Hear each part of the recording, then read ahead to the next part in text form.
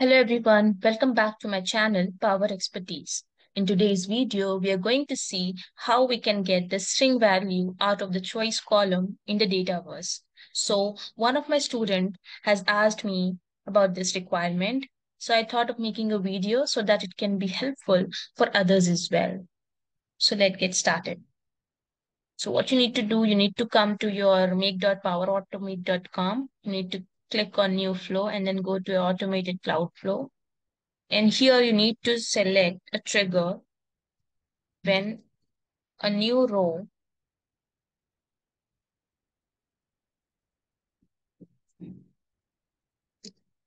is added or modified.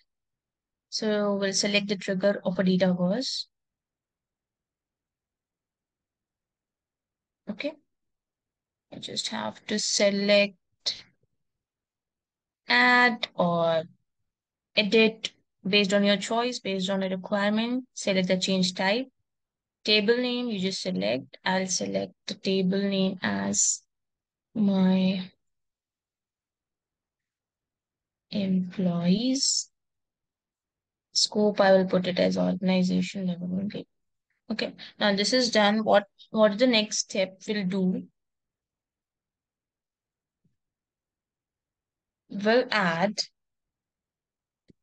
initialize a variable of type an array. Okay,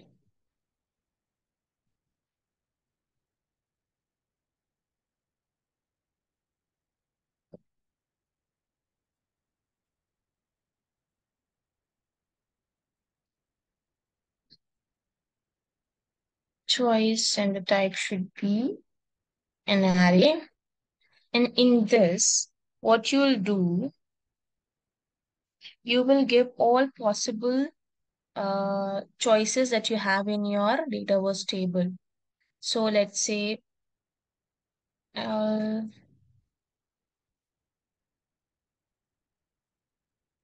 have a choice called active,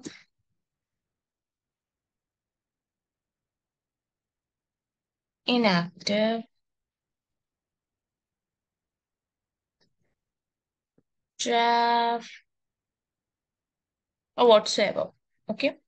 So these are the choices. This is a column that you have in your Dataverse table. These are the possible choice of that column. Now what we will do in the next step,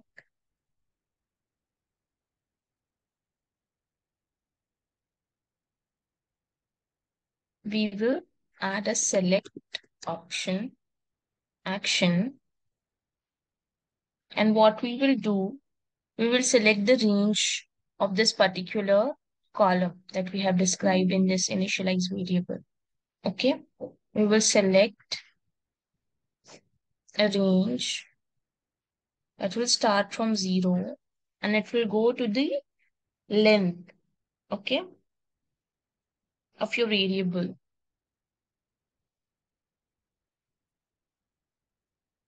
Select length and then give your variable name. So from your dynamic content, select your variable, what you have initialized, and click on OK. So it will, this select will start from 0 and it will end to your length of the variable. In our case, our length is only 3, so it will start from 0 and it will go to 3. Now we will map the string value, okay, with the variable. Select this variable, copy this, okay. Now cut this and come to your expression box, okay. Remove this and percent. And now from this, item by item, we will fetch out all these string values from this particular variable. So just question mark and just give item. So in your case, what are the changes? Only change will be whatever variable name that you have given in your while initializing your variable, whatever choices that you have in your Dataverse column, you need to specify here. Rest all, whatever I am giving, just give as it is. Okay. Click on OK. Now we'll add the index position. Since we are dealing with array, so in array you already know that you have index and the value. So this will be our value and this will be our index. This is how we will map. Okay. And here just specify as item. That's it. And click on OK. This is done. Now what will be our next step? We will filter it. Filter the select one by one. Now what you need to do, you need to add a filter array action. Okay. And here you need to get the output of the select. And then here you need to get one by one the item from this particular array. We have given the name as string value there while mapping it. So here we have given the string value, right? That we need to match it one by one, which is equals to the dynamic value of your status. You can give static as well, but it is never recommended to use any static value in your code or anywhere in your automate as well. So we'll select the dynamic value of status. Okay. But I mind you one more thing here. The status is a choice column. If you give it like this, so status will give you the code value, not the actual string value. So if you go here and we'll see the structure of this choice column in Dataverse, it's a kind of key value pair. So label and value. So if you give directly status, it will match it with the numeric value, which we don't want. We want to match it with the string value, which we have given in the left hand side. So what we need to do, we just leave it as it is, save it. We'll run it one time so that we'll get what is the value for a choice that will give us a string. Okay. So what we're gonna do, we'll run it one time just to get it. Just give it 1,000. Select John Houston.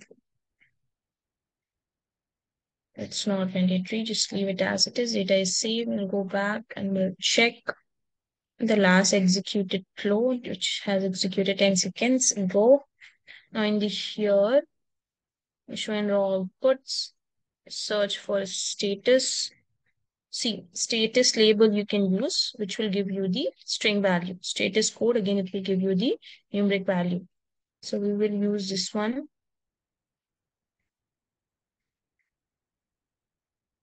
Yeah, edit it. We'll delete this, it's not required. This we have not accepted, so yeah, we'll delete this. We'll filter it, we'll come back here. In the expression, just copy one time and just copy this so that we will get the trigger body and all. Just remove at the rate. And from here, you need to specify the one that we have copied. So I remember it was underscore status label, I believe. We will cross verify one more time. Just duplicate this tab. Go to your flow. Last one. And from here, just get that. Yeah, this is the one. Okay, and just paste it right here. Click on OK. Okay, just check. What we have given is correct. Now just save it. And we'll execute the last executed one only. Okay. There's this one and we'll see what value we have received in this filter array.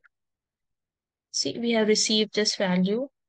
in the pair like string value as well as the index position. So you can use this in further steps. I'll show you like where and all you can use this value. If you have used Dataverse and you are well versed with it, you already aware that in Dataverse, when you are doing an update or add a row action, and you want these values, okay, this multi-select or the single select choice values in your update or add a row. Let's say you're doing an import, you're importing your data from an Excel and storing it into a Dataverse. Now, in your import Excel file, you have added choice column values, and that needs to sit into your column, which is not a plain text, it's a choice column. So, this technique and this trick will help you out, but in the choice column, you need not to provide a string value. Most of the cases, you need to provide the string value, integer value, which is your numeric value. In this case, this one. So for that sake, you can use your index position. Let's say I'll add on compose just to show you. You can extract it from that filter array. Come here, you need to do first of the body of the filter array.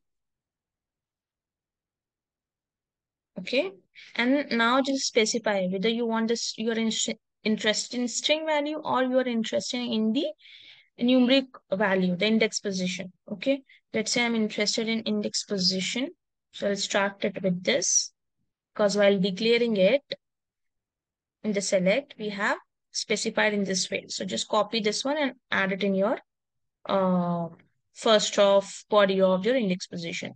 One more compose I'll add and just show you what the string value will get out of it. Again, just do first of body of your filter array, and then this time we'll specify the string value.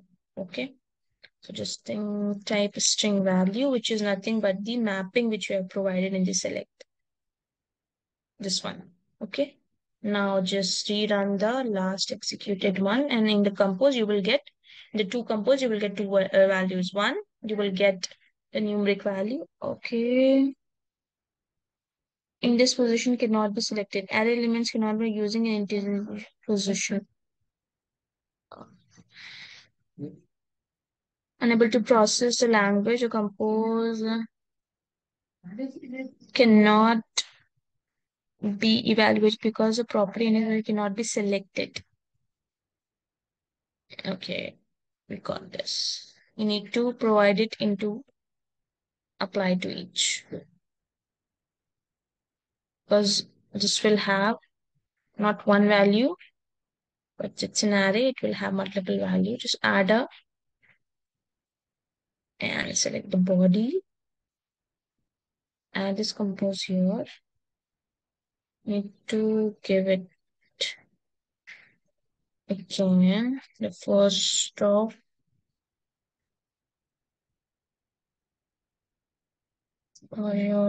index position.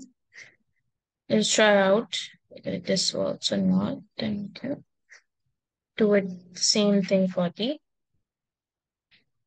string value as well. Give again the error.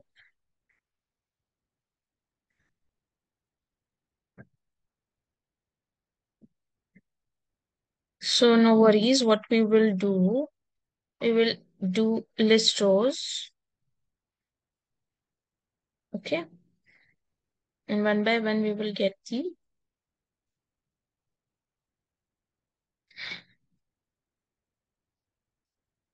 okay, here while doing this, we will do an apply to each first. Or if you don't want to do it explicitly, what you do, just select any value from your list of rows. Let's say I'll select status. It will automatically go inside the apply to each block. Now what you need to do, the items, okay, one by one items from this apply to each. Okay, and select. We need to run this and get the value which we already have here.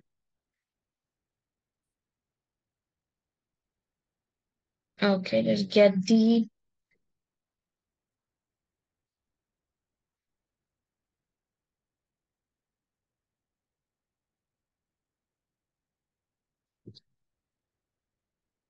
status, which is giving you a numeric value, not the integer value. Come back here, paste it, click on OK. Okay. In the same place, put this, delete this, and push it here. First of this. Okay, this is fine. We'll save it. Save field, apply to each filter area not defining template. Apply to each two. The name is apply to each two. So just give underscore because whenever you are giving any string which is having space, replace it with underscore and then update. This time it won't give any error. Just save it. So it's good if it is giving error and I'm resolving it right in front of you. So it will also help you out when you will get any error. So you will not get worried and you will rectify it on your own. Okay. So this time let's keep our finger crossed. I believe it will run. No, it is giving an error again. Index position cannot be evaluated because the index position cannot be evaluated. Excuse me. In filter array, we are getting all the values in this position for all the 11 items. But here we are getting unable to process the language. Index position. Why is it so? I got the issue. Okay. So this should be first of the complete filter array and then do the index position. Okay. After closing both your first as well as your body, you need to do an index position, like how we did for items of applied to each. After, if you see the item is closed then and there after applied to each, and then we pull out the status code value. So this was the issue. So I think this must be here as well. We close it all together and then fetch the string value. Just run it. Hopefully this will run now. Keep our finger crossed. Now, yeah, it is successful by this time. And just see in the first compose, you will get the index value. This index value you can use in your add in row, in your update a row action, because in Dataverse, whenever you are storing any value in your choice column, you need to specify the numeric value, not the string value. And let's say if you are sending any notification and you have to add any action where you need to specify what is the status value, then you can use this technique to get the string value, not the numeric value. I hope this trip and trick help you in solve your problem. And yeah, stay tuned with me for getting such, helpful tips and trick, which might, give you a which might give you a tough task and eat up most of your time in, figuring out like how to resolve it. So yeah, stay tuned on Power Expertise. Till then, bye, take care. I got the issue. Okay. So this should be first of the complete filter array and then do the